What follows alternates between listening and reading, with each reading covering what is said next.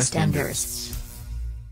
West End, the best end, baby. 4-1-0-1 for the home run. We in here today. Mumsy, if you're watching this, please select another West Enders video right now. I'm going to use the SEX word, which you specifically told me never to use, even in real life, let alone on the internet.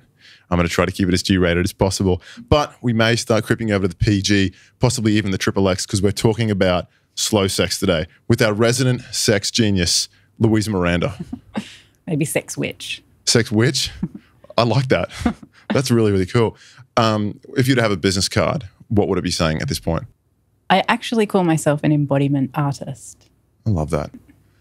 I tried to do a little bit of research on slow sex before this. I initially thought it either meant sex between really old people who are too old to actually move fast or recorded sex that's just slowed down. That's a good idea, actually. I don't think it's a bad idea at all. Possibly even combining the two ideas, like really, really old people having sex and just put it in slow-mo. You know, that could possibly be used for whatever purpose, possibly in Guantanamo Bay to get information out of people. Can you give me a rundown on exactly what slow sex is? Slow sex is a little bit like slow food. It's this idea of changing the way that we connect with, first of all, ourselves and with one another, and moving away from this really goal-focused or goal-based sex, which is pretty much where people come together and they're focused on either having an orgasm or giving somebody an orgasm as quickly as possible. Yeah. I think there is an inverse relationship between how quickly you achieve something and how much you appreciate it. I look at, like these days, if you want social validation, boom, take a photo, put it on Instagram, get a bunch of likes. You want food, get Uber Eats, enjoy it as quickly as you can. You want to reach climax, jump on Pornhub, get that. Yeah. You don't really appreciate the social validation or the food or the climax because it's just happened so quick. Whereas if you have, you know, a whole day preparing a meal and then you eat that, you appreciate it so much more. If you're courting a partner, you know, obviously that climax is going to be a lot better for you. How did this movement come to be? Where are its origins? Its origins are in my body.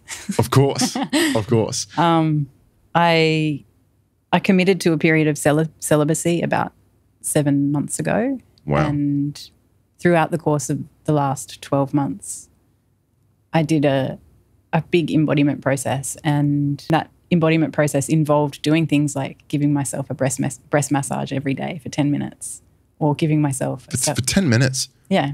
That's almost a bit meditative. It is a meditation, definitely. But the way that I view life is that almost everything is a meditation. Yeah. Once you are engaged, once your observer is engaged, then every single interaction, every single activity that you do has this quality of meditativeness about it. Yeah. It's a way of bringing light to a really important part of our experience as human beings. Sexual energy is life force energy.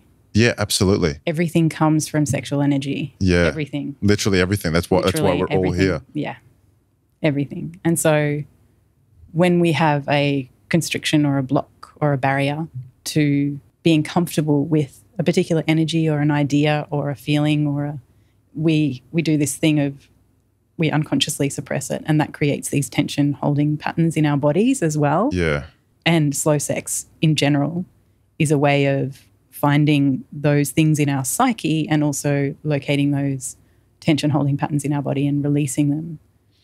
Where do some of these tension spots or holding patterns come from? A lot of it is shame. Most of us have a lot of shame around our sexuality because we grew up in a culture where sex is this taboo thing. It's like it's exiled from our common experience. There are only, you know, you can only be sexual in certain places. You can only be sexual with certain people. You can only be sexual in certain ways. Yeah. Like there are all these unspoken rules around it.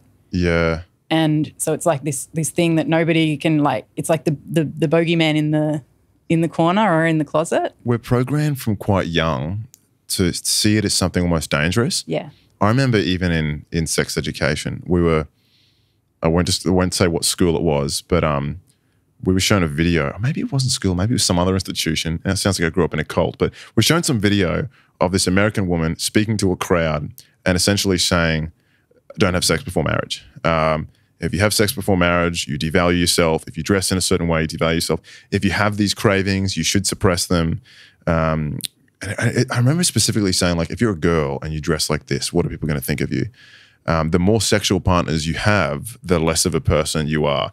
And me, even all the way up until about 14, 15, I was a very late mature. I remember just thinking, like, there is no way in hell that I want to have sex with anyone except my wife after we're married with kids, just to be safe, you know?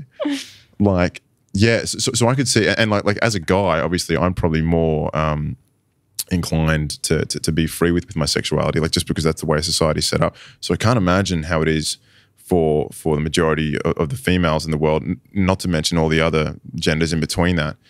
And we live in Australia, which is one of the most liberal, accepting countries in the world. So when you extend that thought process out to other countries and cultures, you can definitely see where some of these blockages come from. So how would one go about, I don't know, removing these blockages? Well, I advocate for self-pleasure. So do I. As a mode of primarily coming into relationship with your own sexuality. Self-pleasure is a way, like I see that we're all individual building blocks of culture. Yeah. And when you come back to the basic building block and come into relationship with yourself, then you start to see a lot of the stuff that's there that you wouldn't have access to in a conversational dynamic. When you're having sex with somebody else, it's a conversational thing. It's like, it's about the two of you coming together. It's very much a physical dialogue, isn't it? That's right. And so when you start to go into, when you go within, you access your archetypal landscape. Okay. And I've heard the word archetypal before. I still fully can't grasp what it means. Does it mean like, you did the explaining? Oh, there's been so much that's written about archetypes. It's it's this idea that there are like templates. Okay. Of characters. Okay. That manifest in all of us as humans.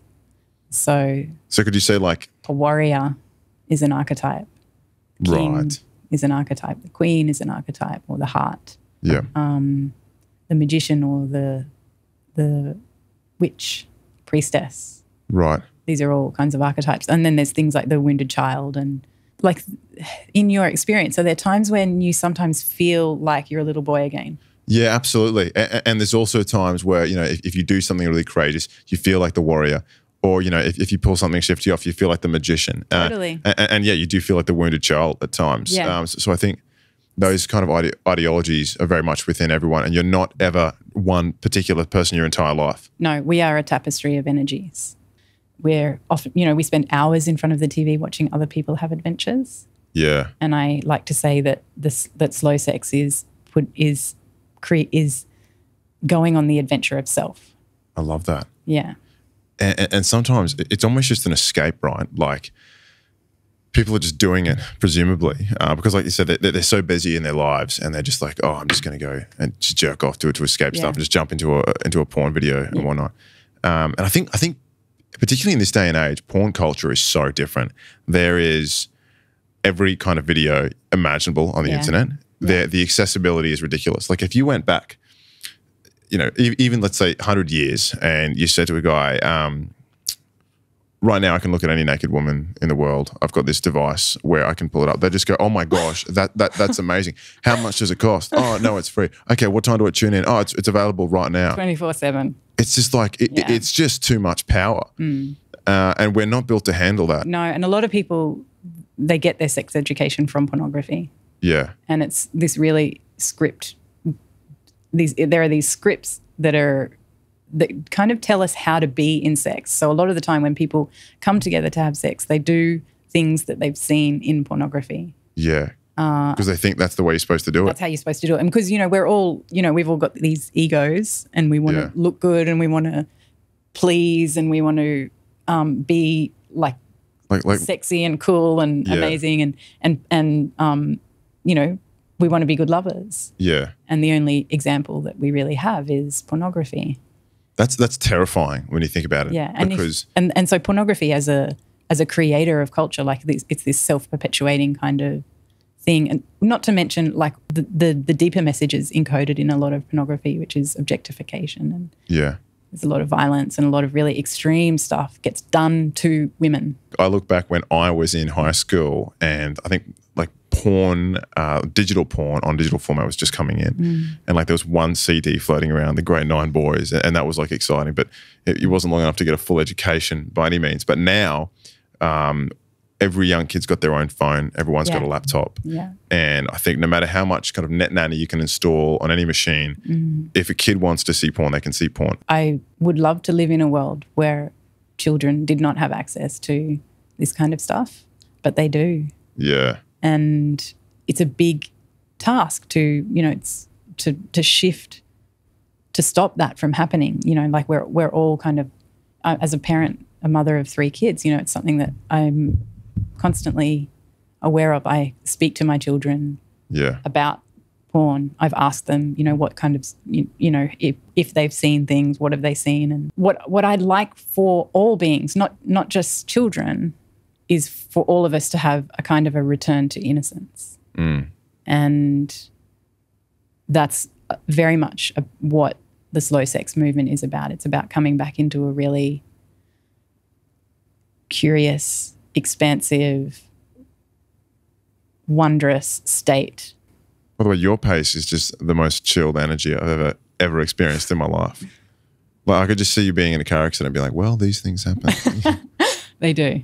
Yeah, that's it. I couldn't imagine you ever getting frantic or flustered about anything. I have suffered severe panic attacks. That was part of my breakdown was these panic attacks where I would not sleep for like 4 days, and I had a baby who I was breastfeeding, and I was having to drive my kids to, you know, half an hour to school each morning and not sleeping and like terrified that I was going to crash my car. And this was after my marriage breakdown, and this is really the event that led to like my awakening.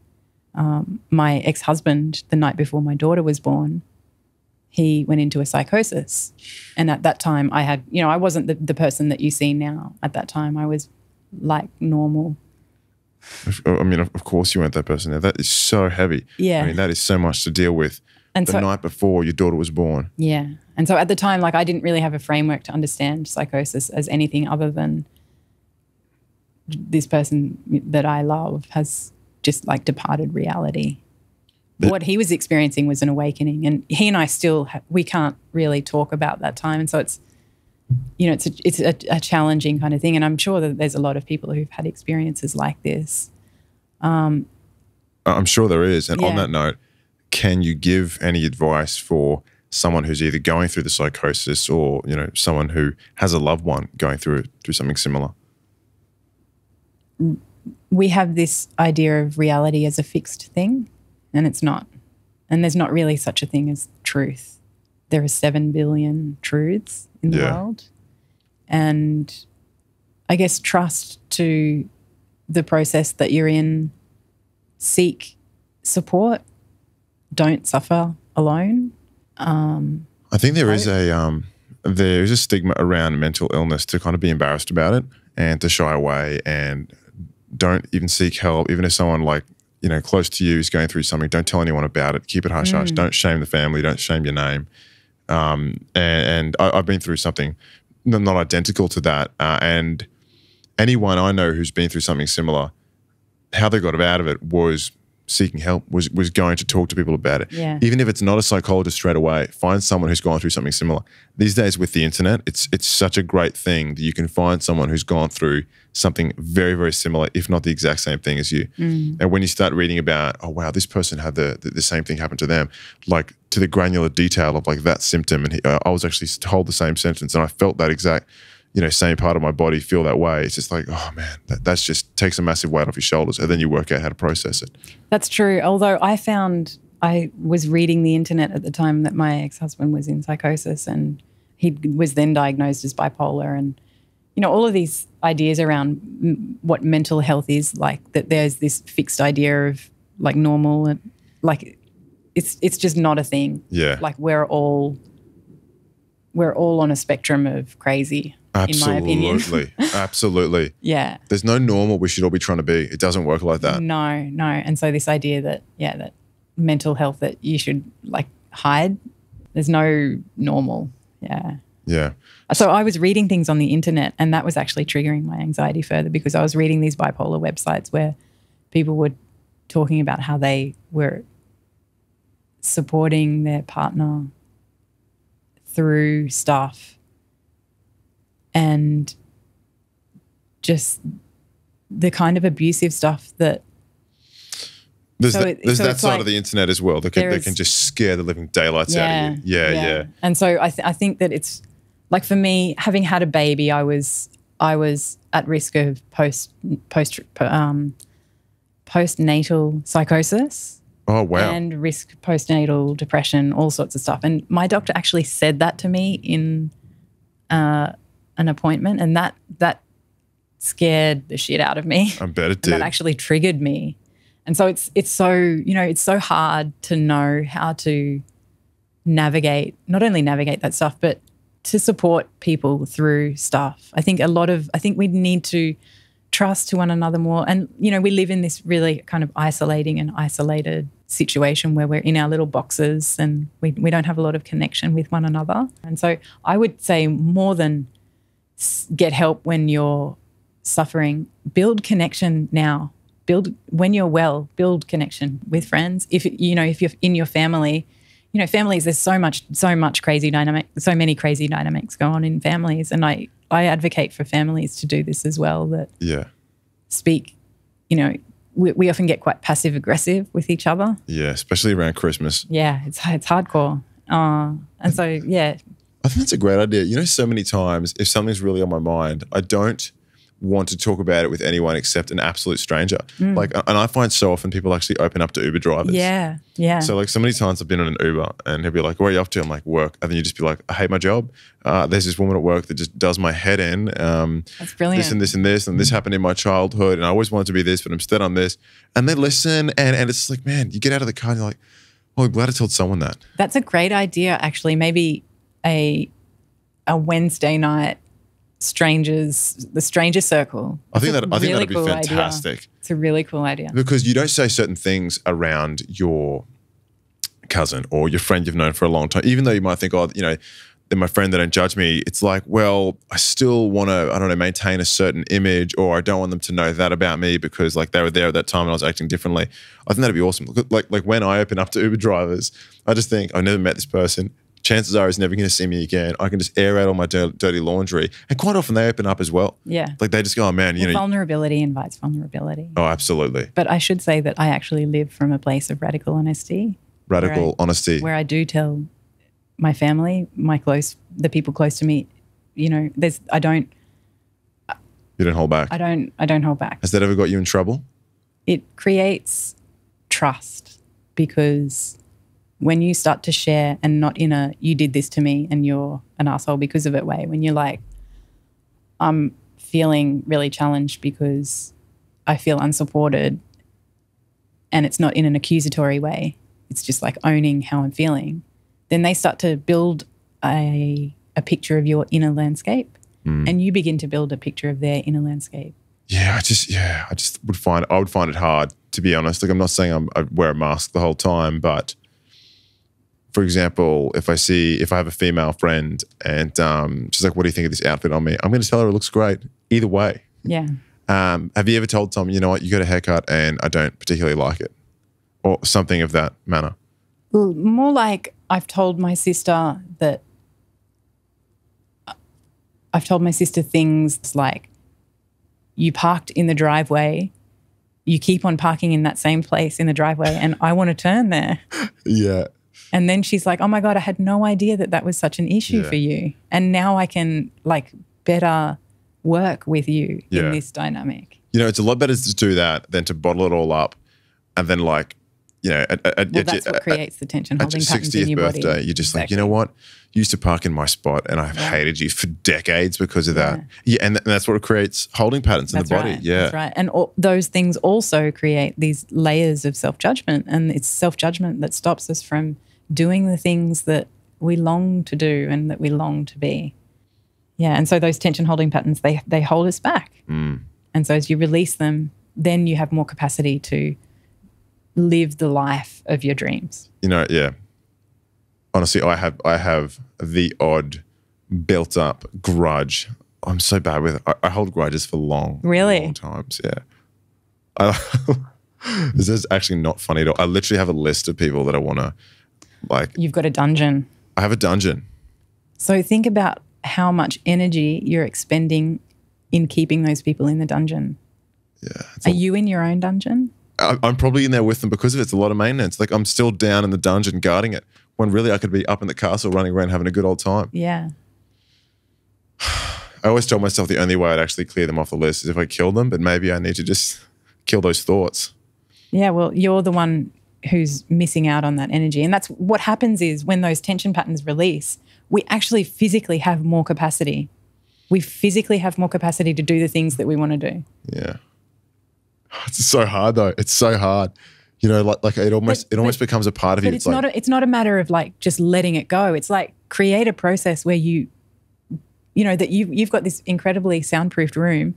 It's true. You can scream and like punch pillows and like get pool noodles and smash a chair, like get really fucking angry. Yeah. Sorry if I'm not allowed to swear. I can beat that out. Don't worry. So it's not about like not having the feeling. It's about expressing the feeling. That's what the slow sex movement is about as well. It's creating these spaces where we get to really feel our feelings because we so almost never have the opportunity to do that in our society. We've drifted so far away from our animal instincts.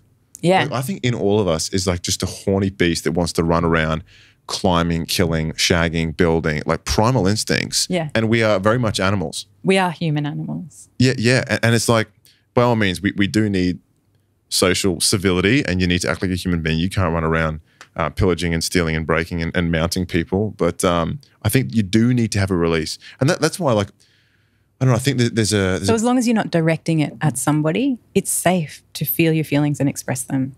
And so if we start to create, have you seen those spaces, I think in Singapore, the smash the room up rooms where you can go and like smash computers with baseball bats and stuff like that. Like you can create that kind of thing for yourself at home. We can all do that, and that's self-therapy. And if everybody was letting off a bit of steam at least once a week and inviting a bit more pleasure into their life, having a bit more bliss, I think that a lot of the problems that, you know, we're all suffering from would kind of